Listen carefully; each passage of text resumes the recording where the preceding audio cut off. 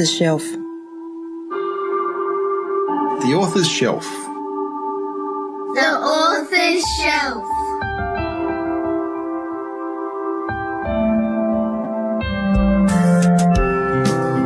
The Author's Shelf. It's about books and stuff.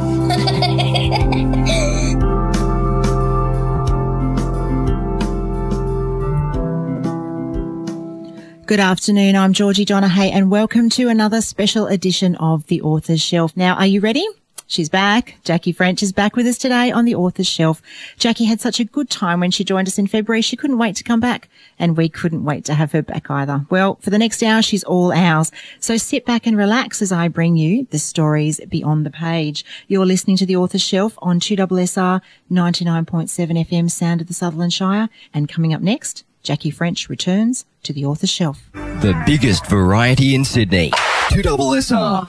FM 99.7. Now it's time to reintroduce today's guest. Jackie French is the best-selling author of over 140 books, including the iconic Diary of a Wombat and Hitler's Daughter. Her writing career spans over 25 years. Her writing career spans over 25 years, and her books have been translated into 36 different languages. She's won over 60 awards in Australia and overseas. In fact, she's one of the few writers to have won both literary and children's choice awards. Diary of a Wombat is loved the world over and has been on the bestseller lists across the world. Jackie is committed to both the environment and wildlife conservation. She's also a strong advocate for the rights of children with learning difficulties. In November last year, Jackie was announced as the Australian Children's Laureate for 2015. Jackie joined us in February this year, and her interview is still being talked about. If you didn't catch our first interview with Jackie, you can listen to it commercial free on our podcast on soundcloud.com #creative-kids-tales. Now, Jackie French, welcome to The Author's Shelf. Welcome back to The Author's Shelf. Lovely to be back. Thank you. Tell us, Jackie, what have you been up to since we last spoke in February? I've written what I think is by far the best book of my life.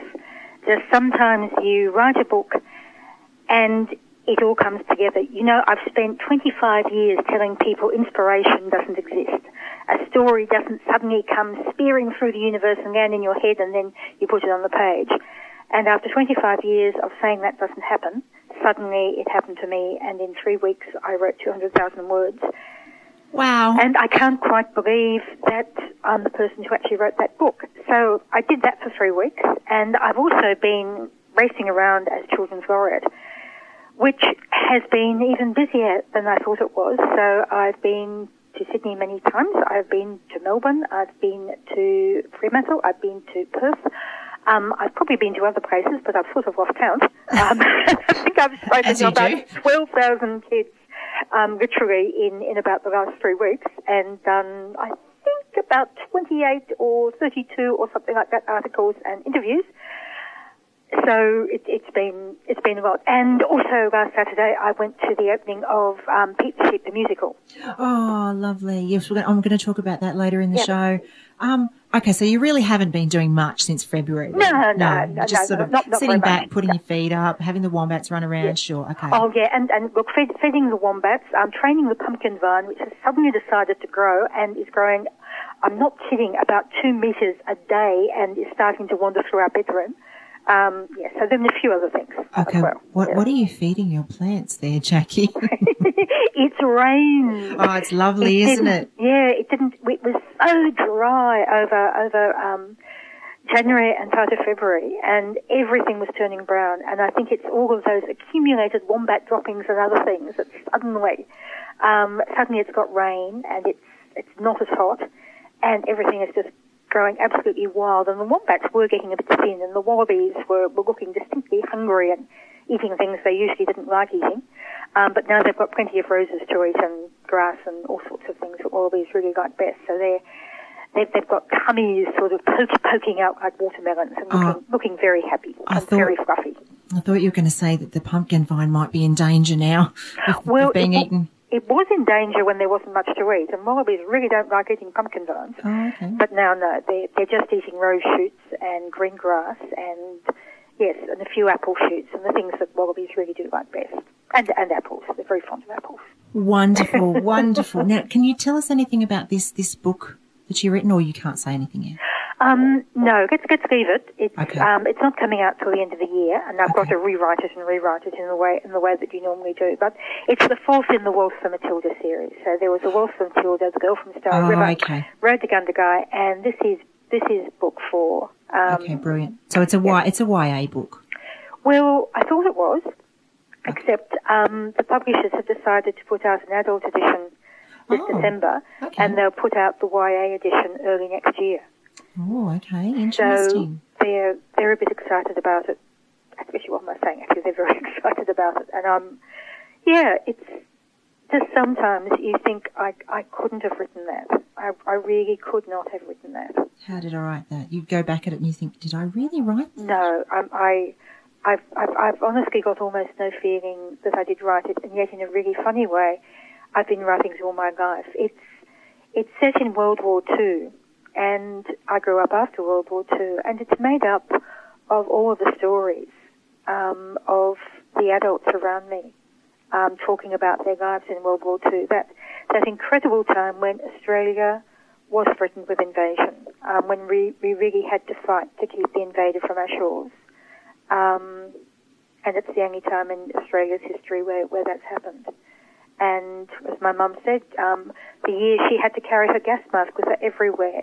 Everywhere you went, 24 hours a day, by your bed if you went anywhere, you had to carry your gas mask with you because of the fear of invasion. It's a very long time ago now, and a very different Australia. But I think the emotions in it, it's about different ways of governing a country. Completely different people and completely different ways of governing a country, and how you do it and what you do then. Well, that sounds very exciting. I know I'm sitting on the edge of my seat. I can't wait. So that's the end of the year, is it? It's the end of the year, yeah. Okay, yeah. all right, okay. So, all right. So you talked about how you've been speaking with thousands of children since you've taken over the Australian Children's Laureate role. You've settled in, you'd say? I think I'm settling in. However, if you ask me that in a year's time, I might say that, I had no idea what I was doing way back then. But look, I think I know what I'm doing finally and what people want. And one of the projects I've got, in fact, if anyone wants to write into the Laureate office, one project is next year. It's 2015 by the Children of Australia. And it's 365 diaries of a day in 2015. So if anyone listening wants to be one of the kids, anyone from 0 to 18, who wants to write a diary for one of the days next year, every day will be written by someone else. It can be as long as you like or as short. So if the day you choose, you wake up and you've got the flu, you can just write, got the flu, went back to bed, and that's all you have to write. Otherwise, you can write about anything you want to, but you just write your diary for the day. So if you choose the 3rd of January 2015, you write a diary for that day, and then you guarantee that within the next couple of days, you'll send the diary to the Laureate office. And we'll put it all together so that it will be a book, so that in 10 years, 50 years, or 100 years, people can look at it and say, that's what Australia was like in 2015 if you were a kid in Australia then. That's what mattered to the kids of Australia. So you write about whatever matters to you. It can be your annoying younger brother. It can be about politicians. It can be about your school. It can be about your breakfast or about your dog or your favourite TV program. It really doesn't matter. Whatever interests you and was important for you on that day. So if you would like to be part of this, and if you would like to write a day and have it published in this book, send your day to the Laureate office, and we will give you a day next year that you can write your diary. That's fantastic. So you need 365 children from around the country to participate in this. Yes, to give us a diary of their day. Excellent. Okay, all right. Well, we'll put the call out there. We'll put it on Creative Kids Tales, and we'll get 365 children happening. And I think I have one little person who has spoken to you when she was at school doing the video link up before, who will be jumping up and down at home going, me, as she's listening to this. So I think you only need 364 now, Jackie. Right, okay. Okay, so I think she'll be probably beating down the laureate's door tomorrow, at the office door, saying me. Okay, and she can, when that case, she can get in early to choose the day that she wants to write. Okay. Which could be her birthday. Well, imagine that, 365 days featured and they're all birthdays. Wouldn't that be exciting? Oh, okay. All right. Well, we'll put the call out there. So, yes, as Jackie said, anyone listening, we'll have some details. We'll get them up on the Creative Kids Tales website so you know exactly who you have to contact and what you have to do. Now, you're writing. You've been writing for over 25 years. Have you taken long service leave yet? No. Okay. No. I'm just writing a story this morning it's a publication to raise money for the Melbourne Children's Hospital. And it's about a family taking a holiday. And I was actually just thinking as I was writing about it, it's called The Ghost Motel. I was writing this and thinking, hey, wait a minute, it's been a really long time since I had a holiday. I can't really remember when. But look, on the other hand, I get to spend my days doing exactly what I love. Either mooching about the garden or the bush and tracking animals or writing stories. And I really can't think of anything better than that. Maybe after 2015. Maybe after 2015, but even then I think my idea of a holiday is doing more of the work that I love, of a different sort that I haven't had time to, rather than... So after 2015 I'll definitely be doing much less talking and probably much more writing and much more mooching. But no, I don't think there'll be a holiday of that sort. Do you ever get tired of your job?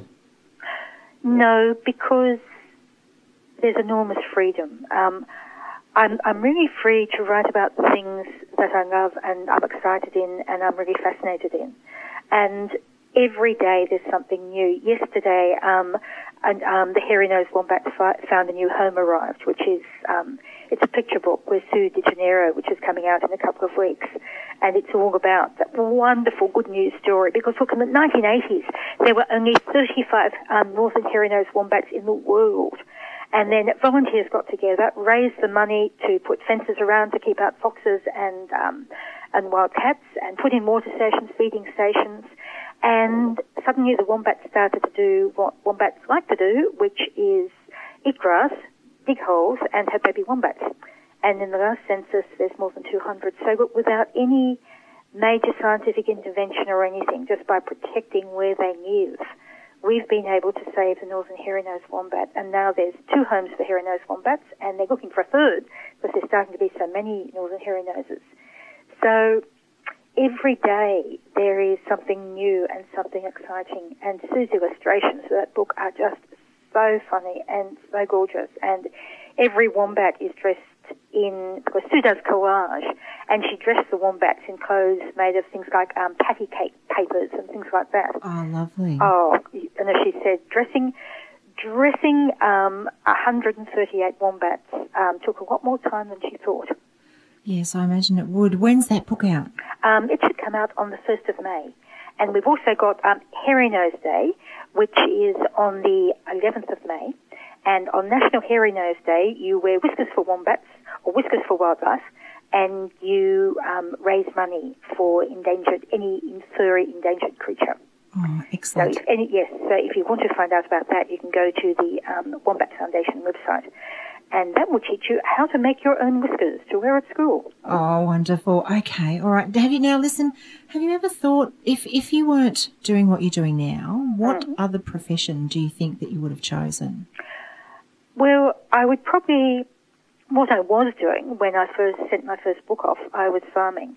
But the problem was that there was a drought, and I had a young baby, and I really wasn't earning enough money to register the car. So I still live on the farm, and we still have got more than 800 trees, but it's a lot easier to make a living as a writer than it is farming. And every time there's a drought, or at the moment it's been raining every day for, I think, the last 11 days. Oh, lovely. And, well, it's lovely, and it's lovely to write about and use that as a background to the next story. But I wouldn't want to be farming in it. No. I would have to be out in the rain every day instead of tucked up nice and warm inside looking at the rain coming down out the windows. And in droughts too, there was no grass. So, yes, I might still be a farmer, but I'm not. I really started, as I said, sending my books away to make money because it was so hard to make money as a farmer. Well, we're glad that you found that typewriter with the missing A, I think it was, wasn't it? Well, I'd been writing stories ever since I was 6. It was just I'd never sent any to a publisher. So I can't ever see myself not writing stories. I can see myself doing something else, but I'd always be writing stories too, even if I didn't ever send them to a publisher. I think we'd miss you too much, Jackie. How do you map out your stories? Now, I'll give you an example. Now, when I'm mapping out my stories or plotting, my listeners probably aren't going to want to hear this, but I do a lot of it in the shower. I know it might sound strange, but with 3 young children, the shower's about one of the only places where I get total peace and quiet. Once I've got the story mapped out in my head, I then sit down and write it. And now, until I've worked it through, I can't put pen to paper. What's your style? You know, it's amazing how many writers say they get ideas in the shower. I don't think it's just being by yourself. I think it's something about water. Okay. And Tim Winton says surfing for him. And other writers I know say, look, I'm swimming at the beach. And for me, down in the swimming hole in the creek, I think there is something about water as an idea. And also going for a walk, I find works, and also music. I get a lot of ideas just come to me listening to music. But for me, it's almost as though I can see it like it's a movie in my mind. And until it is a movie in my mind and I can really see it, and I'm just putting down on paper what I can see, and I know the beginning and the middle and the end, until that movie has played itself in my mind, I don't start writing. But because you keep thinking when you are writing, the movie changes. So the story that I've thought of is never the story that comes out on the page. It always grows and changes as you write it, which is a good thing, because otherwise it'd be really, really boring, like watching a movie for the 60th time. So in one way, I never sit down until I know exactly what I'm writing about and how it will end and why I'm writing it. But every time I sit down to write, it's always a very, very different book that emerges at the end. Thank you for that, sharing that with us. All right. And on that note, you mentioned music. We can get inspiration from music. I have to play a couple of songs. I'm sorry. I'd love to keep chatting, but I'll promise I'll play a very short one. 2SR, supporting Australian talent. You're listening to The Author's Shelf. I'm chatting this afternoon with Jackie French.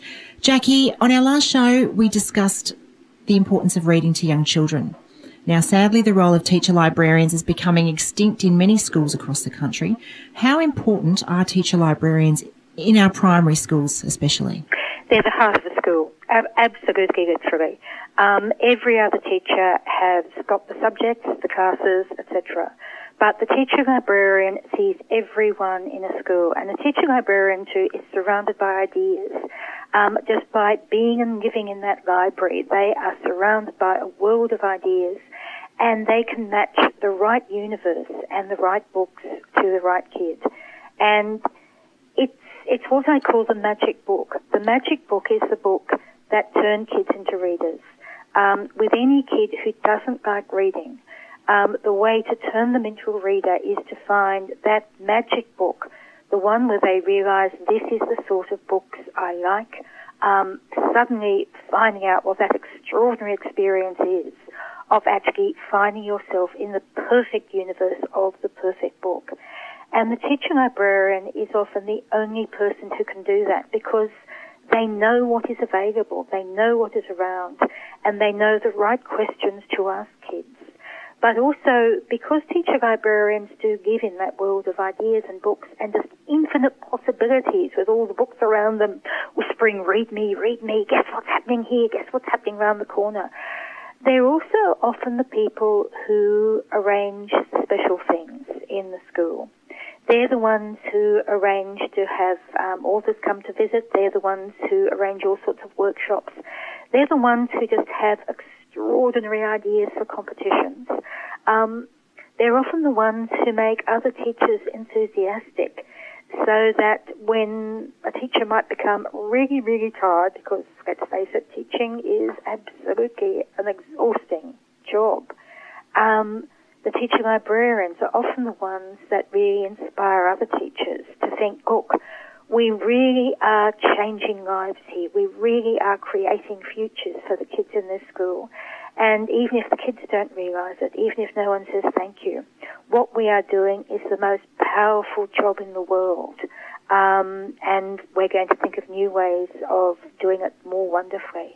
And in school after school after school, it's the teacher librarian who brings together the ideas and the possibilities and the people, and who puts that real spark of joy and enthusiasm into the school. And I suppose it's very difficult to put that actually on a balance sheet, and it's why so many people may not realise just how extraordinarily important the teacher librarian is. Schoolwork is essential, but the main job of a school is to spark that love of learning and reading that will last for a kid's entire lifetime. And that's the role of the teacher librarian, not just this year's syllabus, but to really spark the love of, okay, where do I go from here? And there is no one, absolutely nothing, that can replace the job of a teacher librarian. What do you think we can do to change this and get teacher librarians back? First of all, find out if your school has got a teacher librarian. If your school does have a teacher librarian, write letters saying how wonderful they are, and possibly the odd bunch of flowers, or even actually the odd cake does not go amiss, particularly when the cake can actually be shared out with everyone at morning tea. If your school is doing a wonderful job, remember to thank them, and the cake is a good way of doing it, or a box of apples or apricots or something like that. If your school doesn't have a teacher librarian, ask the head of the school why not, and talk to them about how important it is. If they don't have the funds, work out how to get the funds. If they want a teacher librarian, but they are stymied by school rules, work out, just keep going up the chain, all the way through the school authorities to the Minister for Education, if necessary, saying our kids deserve a teacher librarian, because without them, we are missing the magic in education. Excellent. All right, everyone. On to the principals tomorrow. Go straight for the top at the school already and see if your school has a teacher librarian. And if not, start taking some action. But if they do... If they do, yes. If they do, make sure that everyone knows how much you value them so that their job isn't at risk. So do remember those cakes. Do remember the letter to the principal. Even a letter to the paper when they do something extraordinary in Book Week, because teachers, librarians always do something extraordinary in Book Week, and probably extraordinary things at other times of the year too. So it's also really important to publicise what teacher librarians do. So when your local teacher librarian or children's librarian at the local library does something wonderful, make sure it gets into the local paper.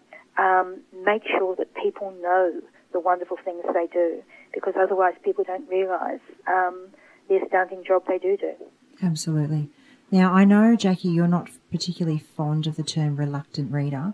So what would you suggest to a parent who has a child who is, let's say, book shy? Is that better? Yes, okay. Well, look, I think reluctant is probably fair enough. I was talking to kids last week, and I asked, put up your hands, those who don't like reading, and they all looked at the teacher and looked really embarrassed, and they'll put their hand up, and I said, okay, the teacher, shut your eyes, put your hand up. And so they did. Most of them were boys. And I said, okay, who of the reluctant readers likes watching Lord of the Rings or Game of Thrones? And again, they looked at the teacher, because after all, these are for adults and they shouldn't be watching it. And again, the teacher shut their eyes, and almost the same kids put their hands up. And I said, look, do you realise these are books? A lot of kids don't realise that they may not like the books that their parents or their teachers like, because after all, teachers are very social people, and probably like you and me, we like books where people talk about things and sit down and talk about things. But a lot of kids like books where there's a lot more action and a lot less talking, and they may not be the books that are necessarily recommended at school. So kids need to be given a really wide choice, just as adults do, and that does need to include action books where people don't talk. But particularly, remember that often, look, it's very easy when you turn on a TV to get the story because it's all there sort of pre-digested for you like baby food. You just have to watch it. But often kids' reading skills aren't good enough to read the sorts of books that they would really find exciting. They can read, but they still might find it difficult to, say, read a book like Lord of the Rings, which they would love. So even when your kids are 7, 8, 12 and 15, still read to them. Or, for that matter, get them to read to you. Because you may find that their appetite is for books that are more advanced. Actually, probably not more advanced than they can read. They probably can read them, but they may not realize they can read them until after you've read a chapter to them. So it's so important, particularly as your kids get older, to keep reading to them. Not necessarily the whole book, but find a really challenging, wonderful book, like Lord of the Rings, or actually John Marston's Tomorrow When the War Began. There are so many fantastic books. And just read a chapter and see if they think that is their magic book. Once you've read a chapter, it's easier for a kid to read the rest of the book because you've already read the proper names. You've already read any challenging words that might be in it, like stegosaurus or velociraptor. So it's easy to read after that. But it also has given them a taste of a book, just like tasting a new food, and they'll know whether they want to continue. So always have at least 6 very different books on hand, and always, every day, read them a chapter of a book and see if they want to finish reading that book themselves. Or if they feel that it's still too hard for them to read, be prepared to read them a chapter every day of the book. We underestimate, I think, often the sort of books that appeal to kids. We give them very short, funny books, which is all very nice. There's a really big place for short, funny books. I just had a slice of watermelon, and that's the equivalent of a short, funny book, but it doesn't replace having a proper meal. And it's the same with books. Kids need more than the short, funny books that they find easy to read. And the best way for them to get that, and often the only way for them to get that, is having parents who are prepared to read them at least a chapter and possibly the whole of a really long, complex book. And the better and the richer the book, the better and the richer the experience kids are going to have. There's a reason why some books live for decade after decade after decade. Books which people keep on reading, which become known as classics, they're classics for a reason. That's because they move us. It's because we really want to be part of them. And those are the books that kids need too, as well as the short, funny ones. And as I said, often the only way kids will get them is if parents are prepared to sit down and breed them a good hunk of a really challenging, beautiful, fantastic, exciting, thrilling, or whatever your kid thinks they want, whatever sort of book is going to be the magic book for them. Thank you. Now, that brings me to my next question. I'm often asked by parents, should children only read books designed for their age? Can allowing them to read books, say, a couple of years above the age intended, can it be bad for their learning process? I know with my children, if they're able to read the first few pages of a book and understand what they've read, and of course the book is child-friendly, I'm happy for them to read it. So every child progresses differently, and I think to say that they can't read a book aimed at perhaps a 10-year-old when they're only 7 is a deterrent rather than encouraging. Oh, I'm never sure what the term was. I bridled, but I'm sitting here bridling, whatever that means. I've never heard anything as crazy in my life. I get that asked all the time, though. Like, it's really weird. I mean, I've even had teachers say we don't have food that's just for kids. I mean, as soon as kids have teeth, they're expected to eat anything, and if you only gave kids baby food, they'd only ever want to eat baby food. With TV, yes, there are a few shows which are definitely adults only. There are a few shows which are really just for very, very little kids. But for most kids, once a kid is eating the same food as an adult, then they should read the sort of book that they feel like reading. Now, there are books with what we may call adult themes, and it's not just that kids shouldn't read these. They're not going to want to read these because it is about adult experiences that they won't relate to. But there are a lot of books for adults that kids even as young as 7 or 10 are going to like reading adult books. I certainly did as a child. But in the same thing too, there are a lot of books which are ostensibly kids' books that adults also are going to read. And there are so many books, like the classics, and look, I'll go back to John Marston's books or Lord of the Rings or what have you. They are not books for any age, or Norman Lindsay's Magic Pudding for that matter. It's a funny book, it's a short book, but it's not a book just for kids. Most books, I don't think, in fact I think most good books are not age specific. Most good books appeal to anyone, and if a kid's book doesn't appeal to adults too, it probably is not a classic and a good book. And most books written for adults will also appeal to kids certainly as young as 10 and possibly as young as 7.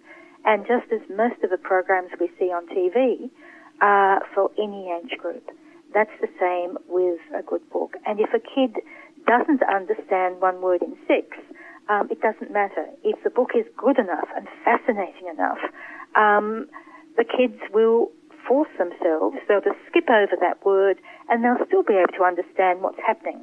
They may not be able to read the book aloud because they can't pronounce it, but it's quite easy to read a book and just skip over the words you don't understand, and you'll still get the meaning and you'll still work out what's happening. And once a kid reads that word like velociraptor 6 times, they're going to know what velociraptor means, and that's how kids acquire language. But there's no way on earth that we can say this book is suitable for a 6-year-old, a 7-year-old, or a 12-year-old. It just doesn't work that way. It's a very, very dangerous concept. On the other hand, though, we can say this is a book that an early reader will be able to read by themselves. This is a book that a slightly older reader can read by themselves. But we always need to really be very clear that there's two quite different things. One are the books that are teaching kids to read, and we are going to expect them to read aloud so we can know that they're actually learning how to read these words. But that's an educational tool. They're not the books that you read for the sheer joy of pleasure, but also are an even deeper education. They're the education that's teaching you empathy and creativity, how other people think, literally building up the intelligence in your brain. And those are quite different books. So we've got the how-to books, and yes, you'll progress very carefully with those and not give a kid anything that's too challenging, expect them to read it aloud, or they'll get discouraged. But on the other hand, we've got the books that they are going to love. They're probably not the educational ones. And the books they love, as I said before, if they're too difficult for a child to read themselves, then it's the adult's job to read that book to them until they can read it themselves. Otherwise, we're starving our kids. We're giving them the equivalent of baby food, until they're old enough to go and get the books themselves. And if we do that, they're never, ever going to mature into fantastic readers, just as a kid fed on pureed baby food and potato and pears mixed together is never going to grow into an adult who will really be strong and healthy and appreciate good food. Thank you for that. I'm going to refer everyone who asked me that question back to what you've just said, because I totally agree with you. I think as long as the children are happy with it, they want to read it, and they show that they understand that they can what they're reading, then there shouldn't be any reason why they shouldn't read it. And as you said, if there is a problem and they have a little trouble with it, then parents should step in, or carers, or somebody, an adult should step in and help. Look, there are subjects which are going to be emotionally difficult for kids. There are certainly adult themes, but as I said, kids won't be interested in those. There are other books that, just like TV shows, need adult guidance. They're ones where very unhappy things happen, but a loving parent will know if a kid is troubled by what they're reading, because their faces will be troubled when they're reading it. I should also add the proviso there that I think the book you read before you go to bed should always be an old favourite that you know you love, because kids, you don't want kids to get nightmares, and even any new book. Well, look, you don't want a new book when you go to bed, because then even if it's the most wonderful book in the world, you might be up till 4 a.m. wanting to finish it. So with the proviso there, the book you read before you go to bed should always be one you've read before and is an old comfortable favourite, so it's going to give you wonderful dreams. You're listening to the Author's Shelf on 2SR 99.7 FM, Sound of the Sutherland Shire. When I announced that you were coming back on the show, we invited our listeners to throw some questions our way. And one of the questions we received from Pat Simmons was, who are your favourite authors? Have you got about 4 hours? No, we've got about 14 minutes, actually. No, look, it's like food. I couldn't possibly give you my 10 favourite foods because I like so many different sorts of foods, and it's the same with books. Okay, all right, I'll shorten that for you. Mary Grant Bruce, Margaret Atwood, Terry Pratchett, Anne George, Judith Wright, Patrick White. Look, I could go on, and it depends on my mood. All right. Just as I said, I had a piece of watermelon before the show began, and the equivalent of a piece of watermelon with a story then. Okay. I was going to say, how about we make it easy for you? You're stranded on a desert island. What one book have you saved from your sinking ship? No, I think on the desert island I'd take the National Library with me. Right. With cafe and bathroom, and then I'd be very happy, I think. Okay. All right. That's okay. That's a good answer. Okay. All right. Otherwise, whatever collection is the largest book, preferably one I could float onto my desert island, I think. A book which would make a very, very good raft. All right. Now, what advice would you give to any children who are listening to the show today who want to be an author when they grow up? I know you've given advice to the grown-ups out there. What about the children? Right. Write as much as you can. You need to probably write at least 10 million words before you become a professional author, and the sooner you start writing them, the better. Don't worry at this stage about finishing your books, because your ideas are maturing so quickly as you grow up that you're probably going to be going for different stories and different stories. So until you're 13 or 14 anyway, you probably won't want to finish a book. But if you do, that's fine too. But if you feel like moving on to something else, then you're ready to move on to something else. But write about what you love, write about what you're fascinated with. If you are fascinated with hamburgers, write about hamburgers. After all, lots of people make their living writing about food. Write about what interests you, but also think. The most beautifully written book in the world would be boring if it's got boring ideas. Someone who wants to be a professional writer, the most important thing for them to have is fascinating ideas. And there are quite a lot of bestsellers out there that are actually appalling writing. I mean, they are really, really, really so bad you're almost embarrassed. In fact, you are embarrassed, but you read them anyway because the ideas are fascinating and what's happening and the story is absolutely fascinating. So it really is more important to have those ideas than write well. But if you can, write well too. So think, observe, imagine, create, and write. I will. Thank you. 2SR FM. On our last show, Jackie mentioned her award-winning book, Pete the Sheep, was hitting the stage. Well, it has hit the stage. It hit the stage Monday, 31st of March. Sorry, on 31st of March. I don't know if that was a Monday, but anyway. And now you can see Pete the Sheep, the musical, at the Monkey Bar Theatre, Lend-Lease, Darling Quarter Theatre. There's a 50-minute musical and it's running until 24th of April and is suitable for children 4 to 9 and, of course, the adults. For more information, you can visit www.monkeybar.com.au and that's bar B-A-A. Jackie, you're also the patron of the Monkey Bar Theatre Company. Yes, and look, they're sheer magic. Every production I've seen of theirs is incredible. They're the only theatre company that I know of that takes only Australian works of literature and turns them into productions, not just on the stage, but then they workshop them with kids. And then they take them around Australia, though they've started taking productions to USA as well during there. And look, I knew what they would do with Pete the Sheep would be extraordinary. but I had no idea it would be as brilliant.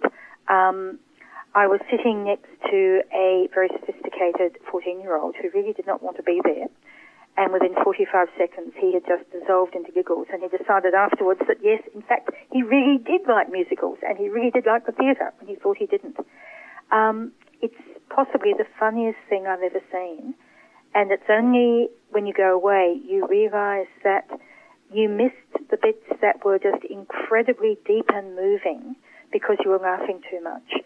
It's about the right to be different. It's about how wonderful it is to sometimes be different from other people or other sheep. It's more than anything, though, it's about standing by your mates and working together, being there for each other, whether you're a sheep or a dog or a shearer. And some parts of it were just so moving. So I've seen it twice, and Brian and I really want to see it again at least several times because, as I said, you laugh so much all the way through it that it's only afterwards you realise, hey, wait a minute, that was wonderful. I have to see that again and see how they did it. It's just extraordinary. All right. For more information about Pete the Sheep the musical, as I said, www.monkeybar.com.au. And Jackie, we were going to ask you to read Pete the Sheep for us. If you want to get ready for that, because I think we've got like 9 minutes left now. I've got it here in front of me now. Okay, Jackie, do you want to read us some of Pete the Sheep? Okay, stop me when we've had enough. Okay.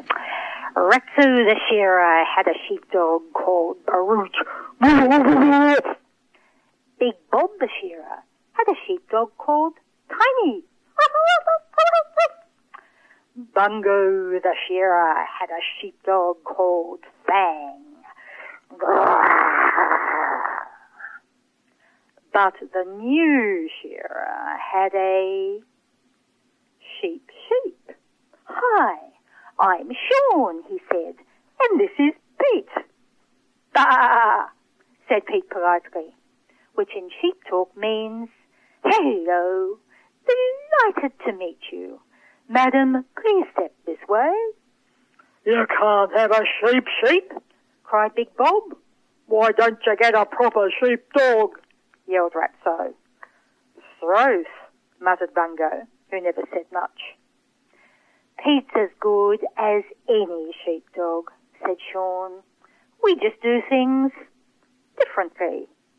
Bah, said Pete, which in sheep talk means, if you don't mind waiting, sir, Sean will be with you shortly. That's Sean to the other sheep.